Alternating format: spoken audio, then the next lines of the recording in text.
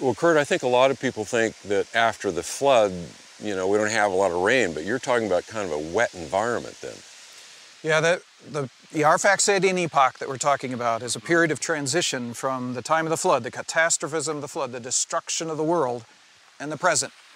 So you have a transition from a period with enormous volcanoes that are incomprehensibly huge to the volcanoes that we have today. We have enormous earthquakes during the flood to the kinds of earthquakes we have today. Right. We have enormous rainfall, it turns out, to cool the oceans heated up in the flood, to the drying of the earth and the production of deserts all the way to the present. You've got organisms, for example, the animals in the ark.